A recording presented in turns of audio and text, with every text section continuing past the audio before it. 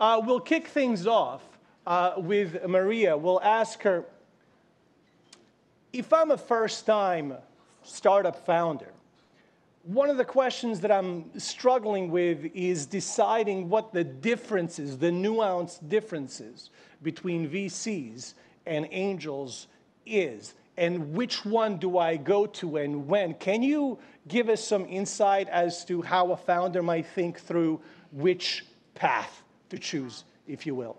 Sure. Well, you can think about your fundraising path as a continuum, with your first stop being friends and family, and your second stop is angels, and then your third step would be VC. So angel groups and super angels and angel investors look to fund companies that are in their seed stage, which means very early. So some angel groups invest with a PowerPoint and an idea. Some might want you to have the product, but everyone will have their different criteria. So it's not a one-size-fits-all model. When you're moving forward into VC, they're going to want to see some more traction, more metrics, a product, and they'll be evaluating you based on some different metrics than they may as an angel. And I think one thing that's important to establish is, from a baseline level, is venture capital even the right route for you?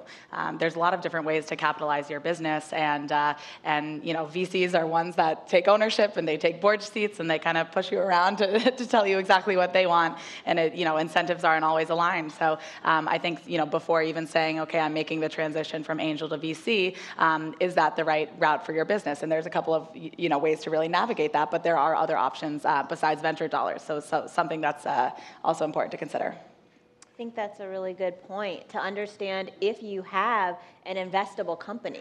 You could run a great startup, a great company, with no venture capital. If you want a $10 million business, for instance, that'll put a lot of money in your pocket, and that would be success for you. But for a VC, I need to think that you can make me 10 times my money at least. So 5 to 10 times your money, usually that's what angels are looking for. So I have to believe that if I give you this check, like you're going to make $100 million or $1 billion. I think that's also kind of the differences between angels' expectations for entrepreneurs and VC expectations, but also just understand what kind of life do you want to live? Do you want to be on the leash of a VC who's controlling you, or are you fine making your $10 million a year, running your business? So it's really what you guys want to think about that before you go out, to raise money. Yeah, frankly, I would say that as an angel, I probably prefer financially for a VC never to get involved, because I'm probably going to get crammed down and diluted. And but look, I'm neutral on VCs at the end of the day. It's just. Thank you. Neutral, oh my. But the hard part to model is just how much dilution to expect going forward, and no matter how much I negotiate on the front end, often the practical situation going forward means that a lot of the things I negotiate for will kind of just get swept under the rug as part of that next raise. So just things to think about going forward. I think if I model my upside correctly, it's probably going to be better if VCs never get involved. But if VCs never get involved, you may not have enough money to to grow your company. Yeah. So yeah. VCs have a preference not to deal with angels as well. They'll buy out your initial investor group as well. Isn't that right? It's all about a clean cap table. Right. Over the last 10 years that I've been a part of startup scene, I've seen angel and rounds in general sort of balloon up. It was pretty common 10, 15 years ago for somebody to raise 10, 25, 50K from an angel or a pre-seed round. Now these numbers are going up and up. Now pre-seeds go up to like 500 or whatever. There are certain outliers. What are you guys, all three of you can chime in, what are you seeing on the ground? What's the size of that initial investment these days? I mean, I typically see raises in the $500,000 to $2 million range at pre-money valuations of 3 to 10 million, and that's just anecdotal. you can see outliers on both sides. Right. So it's typically what I see. Okay. And I see the same, but I also find differences in regions. So on the coast, you'll see the valuations that Samir pointed out, but in the middle and in the south, you'll see lower valuations. So you'll see pre-money that's like 2 million to maybe 4 million. Yeah. So it really depends on geography. And so if you're out raising money and if you think that your company deserves a little bit of a higher valuation, pre-revenue, then that's something that you want to think about when you're going to raise money, if you're going to raise in New York or San Francisco. Yeah, I think there's a couple big factors when deciding how much to raise, and one thing is to be really aware of the market optics, which is even if you call it a seed and it's a pre-seed, or you want to call it a Series A, those titles are really just titles, but it does signal to your investors what stage of the company you're at, right? So if you're raising an angel round, you're absolutely correct. Over the past decade, there's been a huge evolution in the size of, really what should that be? But the fact of the matter is, are you a healthcare business that needs to go through FDA approval, or are you an enterprise SaaS where you just need to build out that MVP and can start generating revenue from there? It's highly dependent on sort of what does the trajectory of the business look like. But going back to your earlier point, when you're raising today, you're thinking about, even if it's an angel round, you're thinking about, okay, how is this going to impact my Series A, my Series B, my Series D, if you do choose to go down the venture route. So 150K. Okay. One of the hard things for founders to do is to get at-bats with investors. It's all about at-bats. Investors receive dozens, perhaps, founders per day. Consider dozens of investments, perhaps more, depending on the size of the firm or whoever's in charge, I suppose. But founders rarely speak with investors, and there's a certain power disparity there, the knowing. So one of the difficult things for us, Haley, is getting those at-bats with investors. Yeah. So how important is the warm intro? How can we get more at-bats with investors? How do we get in front of more investors more often? Please speak to that. Yeah. So what this, private equity is fundamentally a relationship-driven business. So the largest M&A and IPO deals of all time, I can tell you for a fact those have not been a result of a cold email. Stephanie Cohen, actually the chief strategy officer of Goldman Sachs, just did a great podcast on this, on Invest with the Best, which was, her entire career sort of spent negotiating these private deals. Is I'm not going to touch one unless it was brought to me by someone I've known for a decade. I've done, 20 transactions with them in the past, and I have this sort of element of trust, because when there's billions of dollars on the line and you're getting to that many zeros, it's, again, someone who just came in the door yesterday. You might not have that history of saying, okay, we've been around the block together, and know that when things hit the fan, we'll all still be on the same team, right? So I think fundamentally, if you don't have a warm intro to an investor and they're your target investor, go through a founder in their portfolio. Having founder friends is, the best thing you can do for yourself, because you're, whether you're a part of an accelerator or an incubator program, and, there's people around for moral support and all suffering through the same pain points. I think there's a lot of ways to get to investors. And some VCs are very different. Some VCs actually do encourage cold outreach. So if you're that kind of person, search, do a quick Google search and you'll find the ones that do. Other investors consider it a red flag, saying, if you can't get a warm intro to me, how are you going to get to your customer?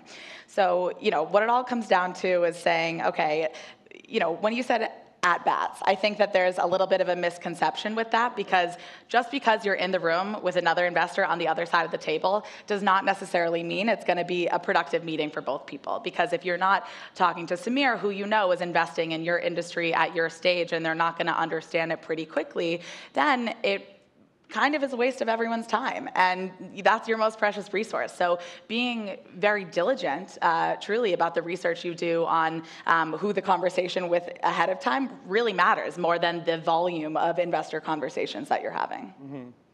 What are some of the misconceptions? This is for all three of you, if you'd like to chime in.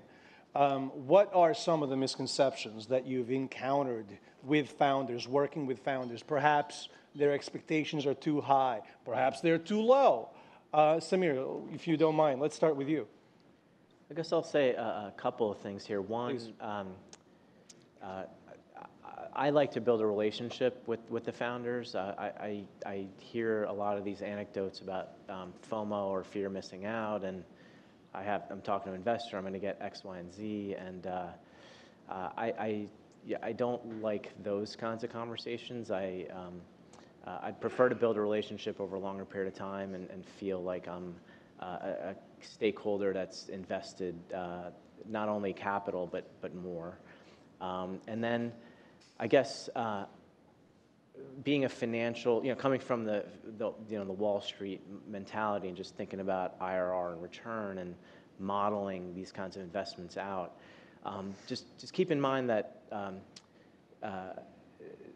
a lot of the, I model that 8 or 9 of these out of 10 are probably, not going to generate a good return, if any return. And so, the 1 or 2 that's going to have to work out just for the math to work. And I think sophisticated investors will allocate just a portion of their, net worth or whatever to this kind of investing.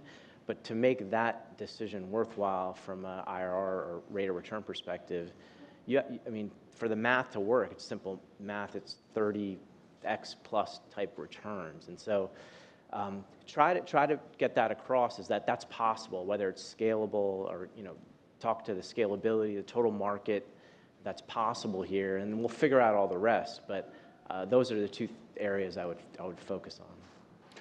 Maria, as a founder, what surprised you in the process of becoming an investor? What didn't you expect? Well, I thought that every founder would be proactive, because when I'm a founder and I'm out raising money, I'm constantly keeping up with the investors that that are in my pipeline, and I'm giving them updates, I'm alerting them, I'm reaching out to them, I'm sharing good news with them. And what I found that was interesting was I'd invest in a founder, be excited about the partnership, and then they go silent. And I'm, reaching out, I'm here to help you, and that was kind of a surprise. I thought they would be more proactive in reaching out, and some founders are, but a lot of founders aren't. They just kind of wanted the check and then to be on their way. But when you develop a relationship, you can really be getting more value add from your investors if they're invested, with you in a space that they know. You should be reaching out to them, and they'll be happy to connect you with resources, because at the end of the day, we're all on the same team, and we all want you to win. Yeah. Samir, you've invested in 12 startups over the last year and a half. Why? How? What compelled you to do that? What stage did you invest in? MVP, idea, prototype? Tell us about your selection process. Yeah, so when I was a hedge fund investor, I was an event-driven investor. So I view every situation as unique. So I don't have a theme. I'm a generalist. So I have to like the underlying market potential and the growth, which is completely unrelated to anything you can control. And then separately, I have to feel like, when I'm meeting with you, that you're just committed to it. You're going to have a good approach to dealing with adversity, because there's going to be tons of ups and downs, but lots of downs to get through. And for me, to answer your question directly, it's just I'm going through a transition. I was a professional investor for a long time, so I'm always going to invest. But this is a fun way for me to do it. It's ability to give back and obviously be involved with like frontier, innovative tech type stuff. It's just super interesting for me, and I enjoy it. So doing the 12, it could have been 25. It doesn't mean it could have been 5. It just numbers are, it just happens to be what it is. Numbers guy. You just saw. Haley, what about the thesis for your VC firm? So at Plum Alley, we're actually not an angel stage investment firm. We typically come in at the Series A and B level. So we look for companies that operate in the B2B space that are either deep technology or frontier healthcare. And beyond, one of the many criteria that, comes down to sort of an art and a science and so many factors that are kind of hard to pinpoint and maybe almost more qualitative, is what we look for is, we're fundamentally trying to move the future of technology forward and building the future Fortune 500. How do we do that? We believe the best way to do so is with teams that are really well-rounded. So we actually look for gender diversity at the founder level. Mm-hmm. So we will only invest in a company, again, sort of one on these checklists is if they have a gender diverse founding team, at least one female co-founder with equal equity representation on the cap table. And Maria, Skyview. SteelSky Ventures. So in addition to being a VC, I'm also an angel investor. So I invest with a group called Pipeline Angels, and we invest in female and femme entrepreneurs and across industries. As a VC in SteelSky, I'm the founding partner of that company, and I invest in women's healthcare companies. So in Pipeline, it's an angel group, so we're investing like $250,000 and $100,000 checks in companies that are in the seed stage, and in my VC company, I may do a follow-on to a company that I seeded in their angel round. Mm-hmm. And so that's why I'm excited about my fund, and I'm really excited about women's health, because I do think that, as Samir said, you sometimes get excited about something, sometimes you don't. Sometimes I found that my angel investments kept steering towards healthcare, and specifically women's health, because I just really think that there's a huge opportunity in that now. So that's what I'm investing in. I'm a founder. I managed to get a meeting with a VC or an angel. I do the first pitch. It's the first pitch meeting. We're still a long ways away from a term sheet, but I may or may not move to the next round. For all three of you, the deals that you took on, the founders that have moved on to the next round, just think back to one that was kind of an outlier, a no-brainer. This is a founder, this is a company I want to invest in. What was it about that company? What was it about that founder that compelled you to take it to the next step, to the ultimate, let's say, term sheet? Haley, let's start with you, please. I think beyond the market validation of the science or the technology, what brings you from point 0 to point -1 is, and sort of back up from there, is finding a way to have a relatability to the person on the other side of the table. So US-based investors always like to be entertained with some sort of narrative. So they like to know, okay, what is the major shift that's happening in the universe right now, which makes this the only, explanation and the only possible solution to this massive problem we're solving, right? So to have some kind of story that you're telling and, painting this picture in a rainbow of, hey, here enters my product or service that, either this market is already a trillion-dollar market, or we're building a new one. If the case is that they're building a new market and it's something that doesn't yet exist, how have they, in their past life with domain expertise in the industry, kind of proven that they have the ability to do that? So getting to the second meeting is not easy, and oftentimes you can't really take it personally, because the investor, again, you're probably having meetings with people, again, that aren't investing at your stage or your industry. So if you don't do that research ahead of time, you can't be upset if someone says, hey, we're not going to continue, because it's not a win-win-win. So figuring out, okay, if we want to get to the second meeting, first figure out who do you actually want to have the second meeting with? Who do you end up wanting on your cap table, and where can they add value beyond the capital contribution? Samir? I would agree with her. In terms of building a relationship, transparency is super important. And so I often ask for, and it takes a village to get this thing to where it's going to go. And so whether it's existing investors or a potential lead investor, an advisor or two, great conversations. So this is all geared towards introductions, and someone who's open and excited to introduce their, stakeholders to potential new stakeholders shows a certain level of confidence that they're on the right path. I sometimes when people are reluctant to do that, it almost seems like they're trying to hide something. So I guess that's all in the spirit of transparency, like making introductions to other potential customers or pilot customers, because they're going to want you to succeed. They're not testing your product and iterating and giving you feedback because they want to waste their time. And so and if they can give constructive feedback to new potential investors, that's transparent, that's balanced, that's not only cheerleading, that's very helpful during the process. The founders you've invested in, they struck you as upstanding, honest, forthright, and Yes. forthcoming Yeah. people. Yeah, I mean, I come from the asset management world where it was possible to actually bet against companies. You can short companies, you can buy options against them. In this early stage investing, the only thing you can do is say no. Or not yet. Or not yet, but there's a lot of promotionalism, and you want to try to create a situation where you're kind of telling the truth, being transparent, and setting up situations where you can over-deliver from what you're saying, as opposed to creating a bar really high and then disappointing going forward. Yeah. I also think the best time to have conversations with investors is when you're not raising. Because, if you just closed an angel round and you go out and have a coffee chat with someone who's, a great VC, this whole concept of FOMO is, hey, you don't need money right now. Can I give it, when can I give it to you?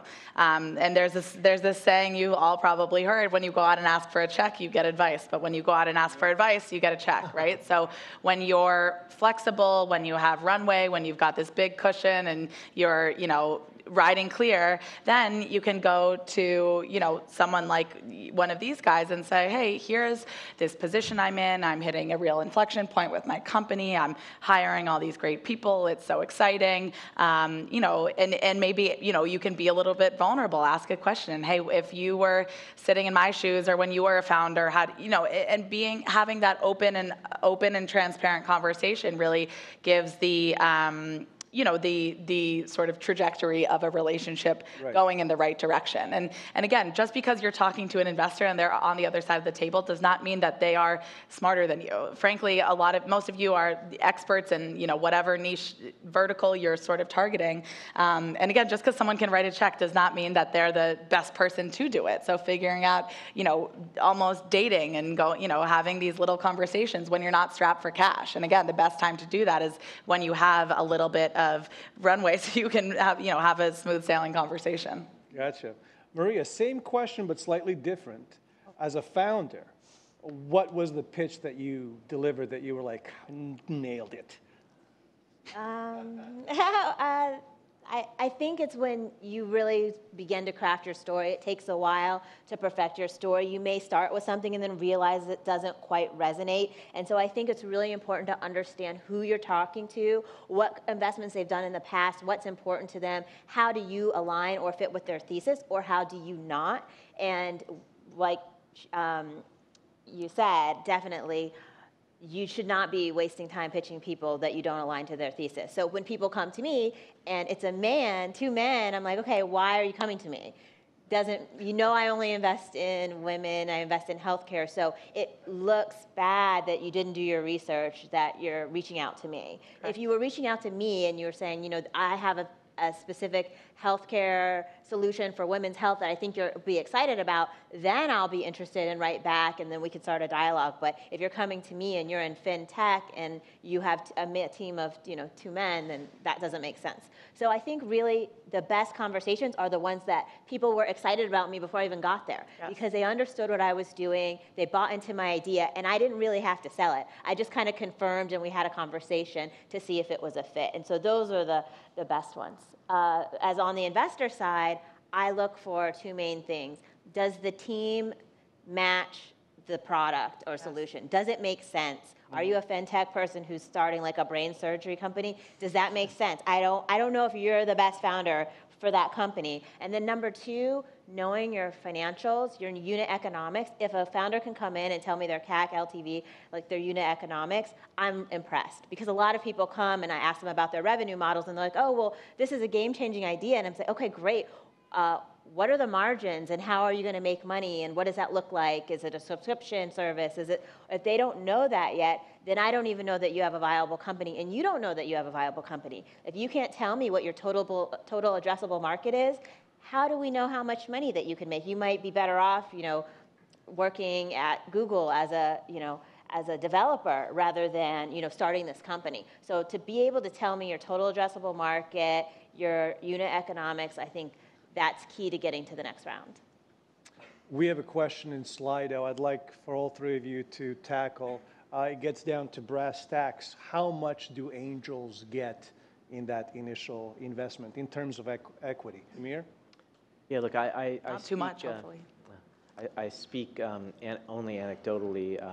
I am a member in two, pretty active angel groups in the New York area. I would say Garden and Variety first check, is $25K, but that can, I've seen some go up as high as 100, and then obviously if you have a super angel, which it's obviously tough to find, it could be even bigger than that. But I think that's just anecdotally what I've seen. Yeah, Maria? It varies depending on the organization. Like Samir said, I'm a part of a Pipeline Angels, and our checks could range from 50 to 250. As an individual angel, sometimes 50. It really depends. So the valuation depends on how much of the company that you actually own after the investment. But you're most likely you're not going to get more than like 250 from an angel. Right. And I think the key is whatever that number is, even if it's a smaller portion of a bigger pie, that's really the goal. So, assuring that the person you're giving equity to deserves it because they're going to give you something beyond the check in return, A.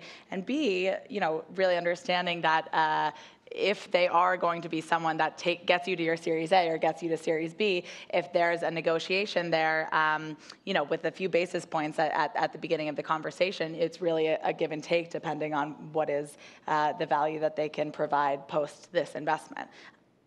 Well, let's stay with you on that one then. What are some of the must-haves from a startup to meet your criteria, and what are some of the hard passes that you guys have made? And I'd love for all three of you to answer that, but Haley, let's start with you. Yeah, so I think one of the things I touched on a little bit earlier, and when it comes back to founder team and founder company fit, is if you have not been around the block in this industry and have done it once or twice before, or can call up a dear friend who is somewhat senior and a big corporate that's a big decision maker, you know what I mean? If you're going into this for the first time and you're the founder of Casper and you're starting a biotech company, there is something that doesn't quite fit there. So what is a must-have? A must-have is a real display of having been successful in doing something similar in their past life. And again, that often is, hey, I've been, in sort of 3 different sectors of the industry, and I've had relationships here, and here, and I've experienced this pain point personally. Having some real drive to say, I'm going to take this to fruition no matter what. When it comes down to that grit or that tenacity or whatever little factors we talk about, that only matters if you are actually going to stay there and be with the company until, through the longevity of it. So what is a must-have? That smell, I feel like it's like my 18th sense is like, is this person really going to back up what they're saying? Are they going to go walk the walk, or are they just really excited right here and right now, but are going to go flip the business, any chance they get? So really drilling deep into the motivation. So if they have, a lot of our founders, they have been building the concept of their business for their entire lives. Like it has been something that they were sort of raised with or born with, or their family had, or, it's not something that they'll get bored of and one day say, I'm kind of over it. So, a must-have is do you want to do it? Can you do it? And will you do it? And a must-have is other great people around the table. So if you see, hey, here's this cap table of, a bunch of folks that maybe aren't, in the real industry, or they were all writing token checks, figuring out who else is the supporter, because it takes a village. No one investor can take a company to fruition. No one founder can do it on their own. It all is about like, you know, a driving force towards what is, you know, the future of the industry. So, you know, that real drive to say, okay, I'm not going anywhere is very important to me. Gotcha. Let's jump to Maria. Would you, if you don't mind, what are some of the must-haves and some of the hard passes that you've made? So must-haves, like I said before, is the team needs a coachable founder. So I'll get pitched from a founder and I'll question some of their assumptions, and if they're giving me defensiveness and they're not being receptive to feedback, this is not a founder that I would want to work with and have in my portfolio, because when the going gets tough, sometimes you do need to pivot, and a founder needs to be flexible and open and be able to identify opportunities and know when to hold them and know when to fold them and to pivot to something new. So if I don't believe that you have the self-awareness or judgment to do that, then I will be a hard pass. The second thing is, again, not knowing your numbers. It just means that you may be really excited about this product, but maybe you're not the best person to run this business. And I found a lot of people with great products, but they're not the ones that are going to create the billion-dollar company around this product. And that's also really disheartening for me, because sometimes I really believe in a product, but I don't believe in the founder. And that's definitely a hard pass. Yeah, I've heard stories like that. Samir? There's many must-haves. I'll focus on one, and she's touched on it pretty well, is just the financial projection. So obviously, look, I'm coming from a background where I like to see projections, but the purpose at this early stage is not to hold you to these numbers, and they're all going to be a hockey stick at some point. It's how early that happens. But you would never pitch to an investor without an investor deck. You'd be surprised how many startups have investor decks and very nicely prepared, qualitative materials, but like literally no quantitative materials. And there's a lot of help around. Like, frankly, if it's not even there, like, I'm happy to work with you and put something together, or find someone to help you put something together, because it literally is another version of your deck. It's just people that read a different language need to see how the numbers work and the economics and the margins and all that going forward. And it's a good way to get in your mind of how this thing will eventually scale. So it doesn't matter whether it's month 11 or month 36 when it starts going hockey stick. No one cares about that. No one's going to hold you to that monthly number. It's more to get in your brain to work out the analytics of how this business works. So getting reasonable projections in place and sharing them with the early investor is a very important part of the process. Gotcha. For all three of you, and let's start with Haley, what's the most important, impressive advice that you've shared with a founder that was a bit of a game changer for them, for their business? They perhaps came back to you and said, wow, that really helped. Or perhaps you patted yourself on the back later that night and said, wow, I did really well. Was there a situation like that? What advice did you give them? Give it to us, please. Yeah, I think founders are so busy building their companies that sometimes they forget to develop an infrastructure around themselves and really supporting their own, life, mental, physical, emotional, future. So I always figure that, it's really important not only to have the board of directors of your company, but your personal board of directors. So who do you sort of lean on, whether it be other founders or other investors that don't have a stake, or, or a mentor, an advisor? You can't do this without asking for help. So one of the most important things I say is, you should not be timid about, being a little bit vulnerable in certain situations, because you can't get on, the center stage at TechCrunch unless you have had other people, do some favors and pull some strings and get you to where you need to be. So one of the ways I, always recommend doing that is often having founder friends, like, looking to the right and left, to yourself in this room, which is, okay, we are all, fighting the good fight, and we're going through some of the same struggles. So can maybe you introduce me to one of your investors, or we find a way to, double up on an accelerator or an incubator program or whatever it may be. But, figuring out, okay, whether the numbers are there. And again, I think a little bit differently about sort of quantitative elements when I am sort of screening an investment opportunity. But the one thing I do say is, raise more if you can at this point in time, because the next 2 years are really unknown. There's a lot of geopolitical risk. There's a lot of, socioeconomic sort of madness. In 2 years, there could literally be, bricks falling from the sky. No one has any idea. So, every market, there's, an impending market correction. There's a lot of unknowns. So, two things is get yourself a squad that's going to help support you through thick and thin, and B, really figure out your capital raise strategy so you're not running out of money, and that you can be strategic for selecting the types of investors that you want to work with, and not the other way around and having to beg when you have 1 month of runway left. That's huge. Yeah, selecting the investors you want to work with rather than the other way around. That's huge. Samir?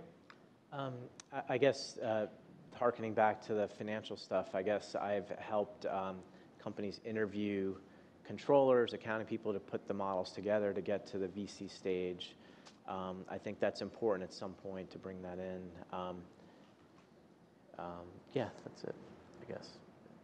Maria? So the best advice I gave to a founder, they didn't take, and then they came back and told me that they should have. And that was that it was time to sell their business. So some founders want to continue to run their business, through eternity, but that's not the reality for most businesses. Most investors want an eventual exit. But also, if you don't take on an investor, you just need to understand the life cycle of your product or service that's in the market. So it's usually going to go up, and then you're going to get more competition, and then it's going to start to decline. We had a meeting when they were just, kind of peaking, and they were just seeing the first signs. And I said, you know what, this might be an opportunity for you to sell your business, get some value, start another business, or become an investor, and they chose not to. And so then the past 2 years, their business has declined, and now all of that value that they had made over the last 5 years is wiped out because they were trying to double down, and save their business. That once your business is in a downturn, a cycle like that, it's just where it is. And so to be aware enough and to accept that your business isn't always going to be on the uptick, and to know when to sell, when to move on, or when to raise more money is important. So there's a concept called willful blindness, and us founders are extremely susceptible to it. Interesting question in Slido. How do you guys feel about founder salaries at this early stage? And let's go run the panel. Haley? So I work out of the Barclays Innovation Office over on 23rd Street, and you see, sort of just this buzzing energy of all these early stage fintech companies, and then when it comes down to it, and you really, start talking, it's like, okay, well, you're living on like, $40,000 a year and some token equity, no matter where you came from. So, I look at the Series A and B level, but I've seen, crazy models at, the seed level, especially if it's a serial entrepreneur. They're maybe going to their third or fourth business, and they think that they can justify paying themselves a, a $300,000 salary and, at the seed stage. That is a red flag. So, what do I do when I'm evaluating it? It's not necessarily, okay, is there, what is in the $1 sign or the, a $2 sign? The nitty gritty is less important, but is it aligned with the company stage? Quite simply. Yeah. Samir? Yeah, I think it's kind of, you know it when you see it. I mean, clearly there's a practical reality to it, and people need to earn an income. And so I'm not against, obviously, salaries at pre-seed and seed to the extent the capital is there. When we get a little bit further and you're pitching to other investors, you're going to put in the salaries anyway. So like seeing financial projections that have no salaries is not that helpful. Whether we have the capital to do that now or not, we should always bake that in. So I come from the viewpoint that I invest only assuming salaries, a reasonable salary. Now, look, it is early stage and everyone needs to sacrifice a little bit, but there's no scenario where I think it's reasonable where there's no salaries at all. So nice. Yeah. Maria? Yeah, the only bad salary is no salary, because then we can't really understand how much it costs to run your business if you don't have your salary. At the early seed, I stay between 50 and like 85. That's typical for what we see. I wouldn't really want to see anything above 100K unless your business is like making a ton of money already. But most of the time when it's not and you're pre-revenue, it would be a red flag if you were trying to make more than 6 figures. Nice. Samir, I want to throw this question to you. It's from Slido. What method of valuation do you want to see for a pre-revenue startup? So what methodology do you use to evaluate these startups? Literally, at this level, it's almost 99% art. So it is based on the Wall Street will tell you it's 50% art and 50% science, but at this stage, it's all art, and you get relative data points just from the market, obviously.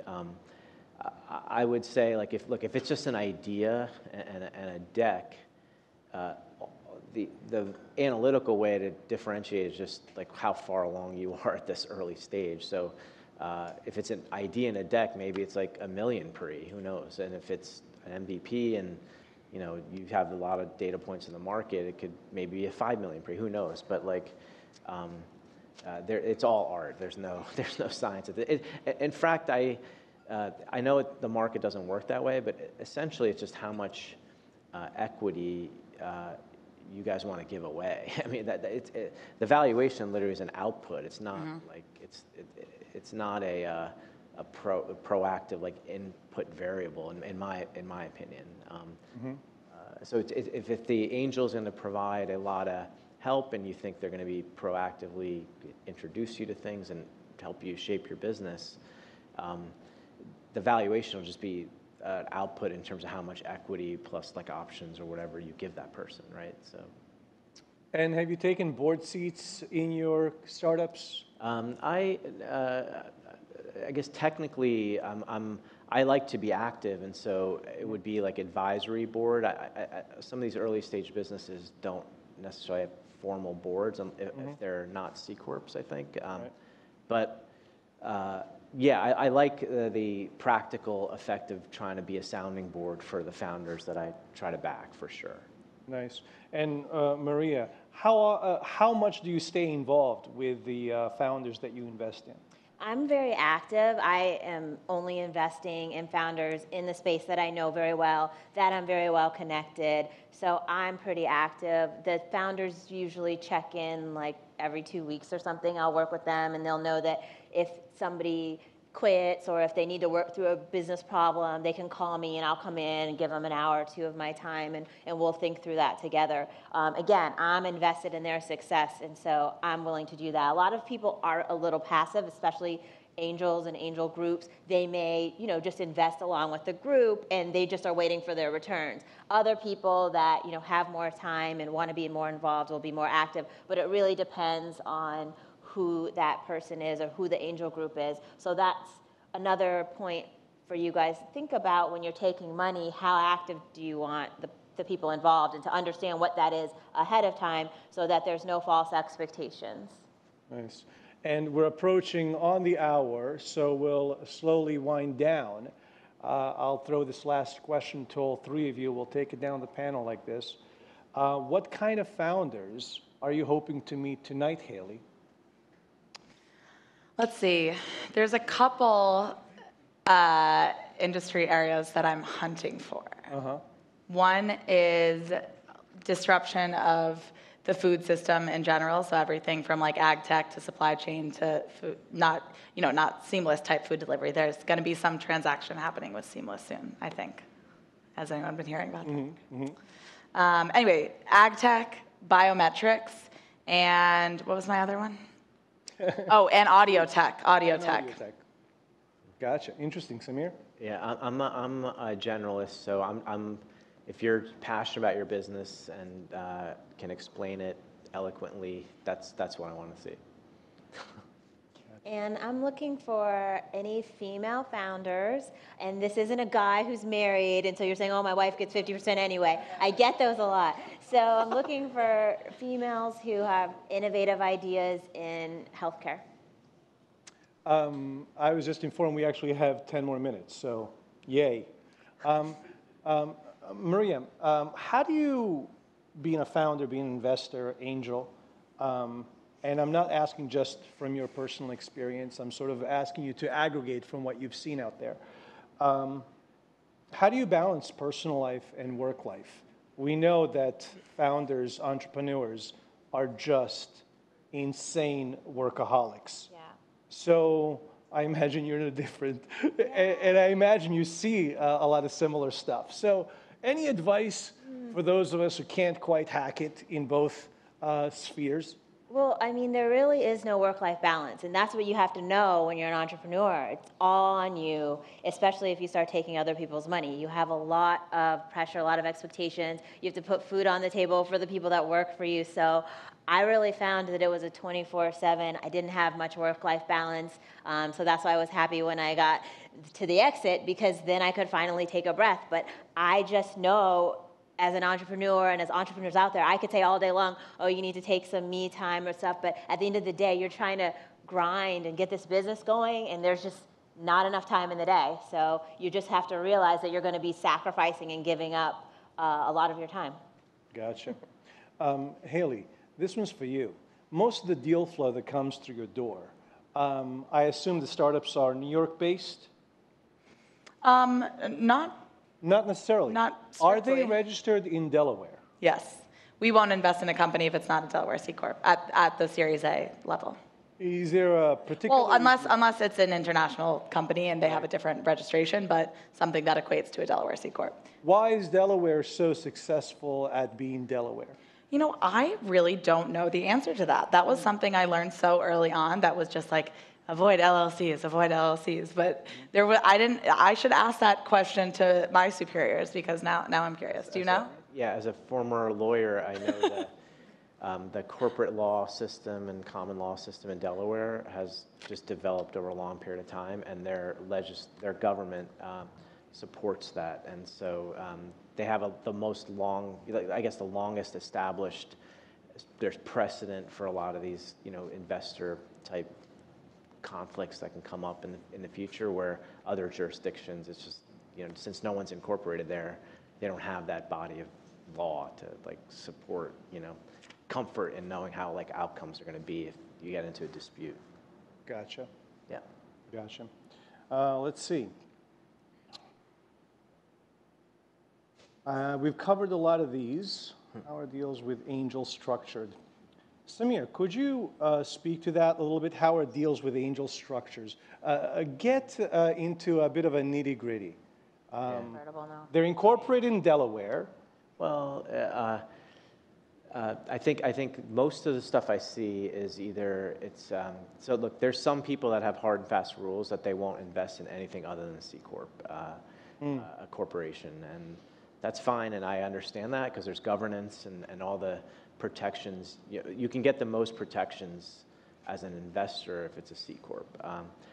But early stage investing is, being an entrepreneur of an early stage company, it's more expensive, obviously, to do that. So I see safes and I see converts, and there's a lot of complexities that go into all that. But for me, the biggest variable, no matter what the structure, is just what the valuation is. And in the safe and convert area, it's a valuation cap, and in the in the C corp, it's just a straight valuation, and that's where I mostly focus. But and just in case you don't know what a cert is and a safe, so it's a convertible note and a safe. So these are documents, if you don't want to set the valuation of your company at this time, you can kind of kick that can down the road and give a valuation cap. So, okay, we're saying that we don't know exactly what the valuation is, but it's not going to be more than, $6 million or something like that. It's just to set a cap, and then you can figure out the valuation at the next round. Mm-hmm. And if you're bold enough, you go and raise an uncapped round, which most investors will say, heck no, but But Yeah, we in certain cases, if it's a deal that you can't pass on, then got to do what you got to do. Gotcha. The convertible note, I believe you can take the money today, and you have 15 days. Correct me if I'm wrong, Samir. You have a law background. You have 15 days to do all the paperwork, but you can use money right away. Isn't that right? I think the convert enables you, that you don't have to set the valuation today. It's in my opinion, as an investor, it's better than a safe, just because technically, theoretically, after 2 years, you can ask for your money back, but that's not the purpose of entering into these kinds of things. Also, there's an interest rate that essentially accrues in more equity over some period of time. So. Okay. I would say, Yeah, as Maria. far as spending the money right away, most of the time in the contracts, there'll be some kind of a minimum threshold. So if your raise is $500,000, I'm going to say, I'm not giving you a check until you've gotten to 250. Or I may say, I'm not giving you a check until you're done with the round, because I don't want my money just sitting there and then you take 8 more years to raise the rest of the money. So most of the time, contracts will have some kind of a minimum, or they'll have it in there of when you actually can start spending the money. Investors have a wonderful French word for it. They call it a tranche. Maria, question for you from the audience. How do you feel about triple F rounds as founders, friends, families, and fools? How do you feel about founders that come in with some pre-investment? I think it's great. It means that you're somebody that people like. I think it says a lot about you if you have that. Not everyone, especially females and minorities, they don't have friends and family with rich uncles that can just write checks. So at Pipeline Angels, we see ourselves as that friend and family around for those individuals. But I think it says a lot about you. If you get that, it means people believe in you. It means you must be trustworthy, because these are people in your personal network who have known you for years that are investing in you. So I think it speaks highly. Mm-hmm. Understood. Yeah. Okay. What can we conclude from this conversation? Well, I was really fascinated by what you said, Haley, about American investors being narrative-driven. I wonder if perhaps international investors are less so narrative-driven. Are you saying that? It depends on the type of investor and exactly where they came from. But from my personal experience over the past couple years, I'd say, is that we have the priorities are just ordered a little bit differently. And it's not to say that U.S. investors are not looking at the quantitative elements of your pitch or your projections. But again, they're expecting not only do you have to have the meat of the business, everything has to be there, but you also have to please me and make me love you, right? So it's not that other investors don't want that. It's just that they're not expecting a whole song and dance, whereas U.S. investors are saying we need everything and that much more, because when you're pitching to a tier 1 VC, no matter what it is, we even see 3,000 deals a year. So what matters is that you're memorable. And again, there's a lot of noise and so much competition, and there's so many different factors. So again, not only do you have to have a phenomenal business, a perfect team, a flawless go-to-market, and a revenue model that's better than anyone else's, but you have to make me feel like I'm watching the next Oscar film or something like that. It is kind of crazy that that's the expectation, but it's only because your peers have set such a crazy high standard for what it means. And and there's certain accelerator programs that bring in the coaches from TED Talk to just hone in on what is that one word or that one hook or that one hand motion or item of delivery that's going to give the investor the aha moment. But again, they're just expecting it. They're just expecting you to blow them out of the water, and you, on top of everything else, you still have to make them smile. Great point. Great note to hang on to. This is going to be a last question, everybody. Yeah. The question was, what was the sort of a worst thing you've seen in the pitch? I was trying to avoid that question really hard. I don't want them to put anybody on blast. It doesn't have to be specific. Doesn't have to be specific. Does anybody have a good story to end the evening on? Just from pattern recognition, people will say, when I get the money, I'll start to build this.